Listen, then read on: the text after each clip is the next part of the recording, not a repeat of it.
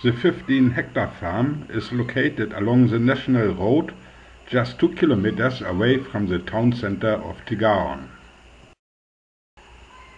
First step was the fencing with concrete posts and cuttings of fast-growing trees.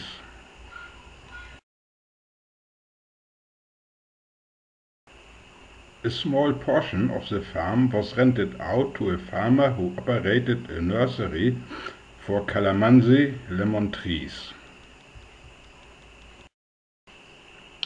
4 hectares of the farm were planted with approximately 2,200 Calamansi trees. The removal of the weeds was very labor-intensive and expensive. At the same time, the old water pump was repaired. We also planted about 1.5 hectares with vegetables and papaya trees. We are using a special soil mixture which contains charcoal, ashes and chicken dung. This method is called terra preta and was invented from the old Indios in Brazil about 2,000 years ago. With this technique, a lot of commercial fertilizer and pesticides can be saved. Because of the charcoal, which will be stable in the soil for thousands of years, it is also a net carbon sink. Planting in sacks requires a higher initial investment, but it prevents heavy damages caused by stagnant water during rainy season.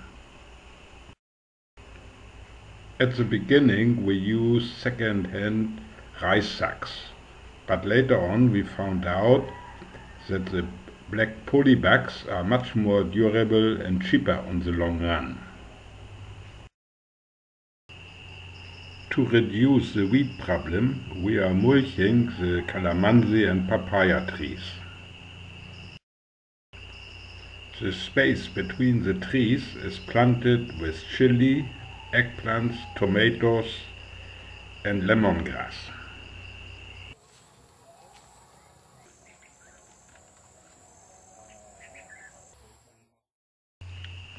With the assistance of Ferdinand, an agricultural student from Vienna, Austria, we started a big experiment for testing different soil mixtures. Some are pure organic, others are with commercial fertilizer, and also combinations of both. There are 12 different mixtures, 22 sacks each, at open field and in the semi-shade under the papaya trees. Once in a week we are measuring the height of the plants, number of branches, and we are also counting and measuring the harvested fruits.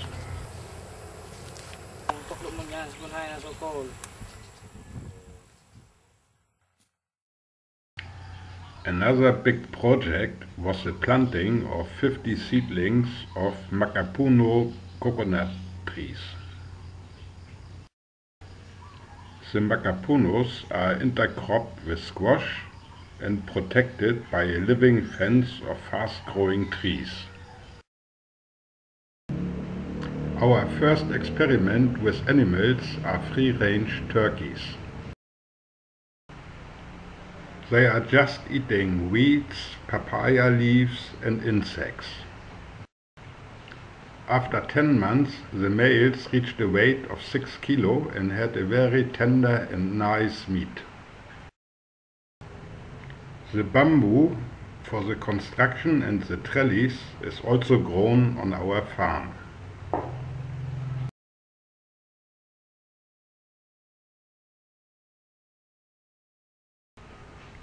For the comfort of our workers and visitors, we constructed a cottage with kitchen and toilet rooms.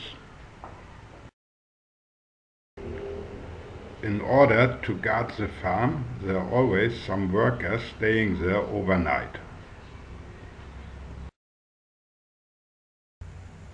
Our experimental dryer is fired by rice husk.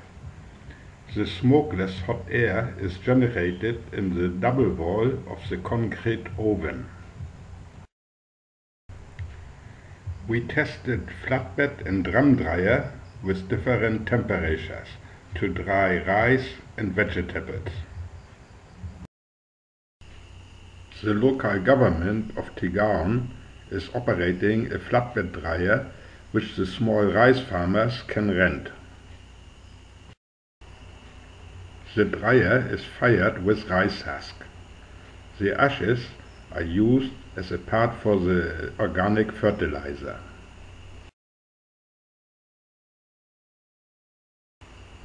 With this simple method, we are sterilizing the soil for the seedling trays.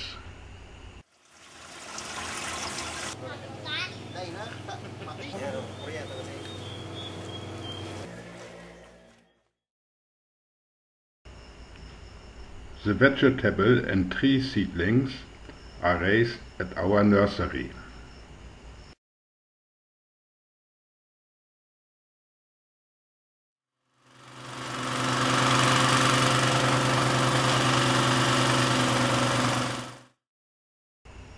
The shredded biomass is filled in the compost bins. Since September 2010, the Department of Agriculture is conducting seminars for small vegetable farmers at our farm. Every Thursday, about 30 farmers are trained in different planting methods as well as in preparation of biological pesticides.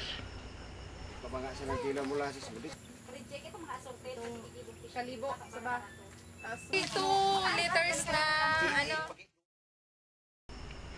We are selling a part of our harvest at our own store at the market of Tigaon.